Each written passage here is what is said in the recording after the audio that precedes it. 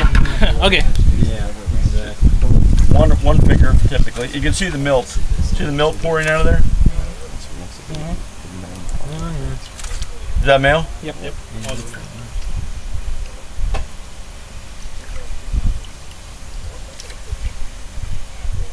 Yeah, milk's pouring out of there.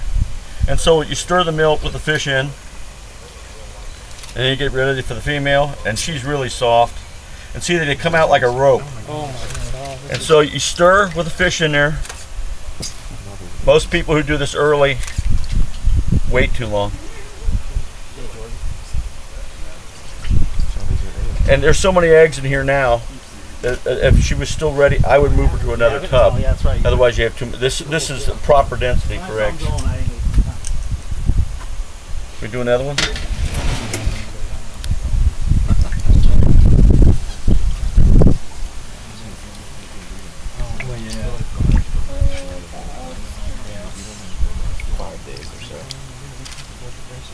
So what condition they're in for? I haven't stopped feeding them yet. That's why so many. The egg should be good for.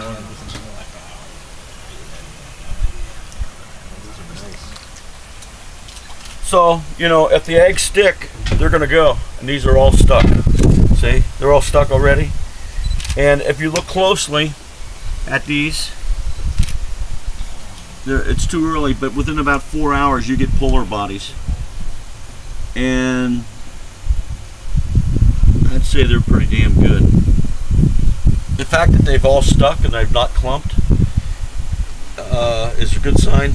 I don't know if anybody looked at it, but you got to swirl the eggs before they start to attach.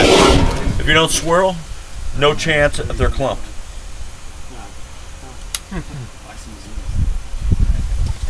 Every time, man.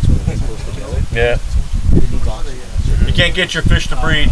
You put them in a box with oxygen, drive them around the city for a couple days, put them out, take them out, they all spawn. Okay. What are we going to move to?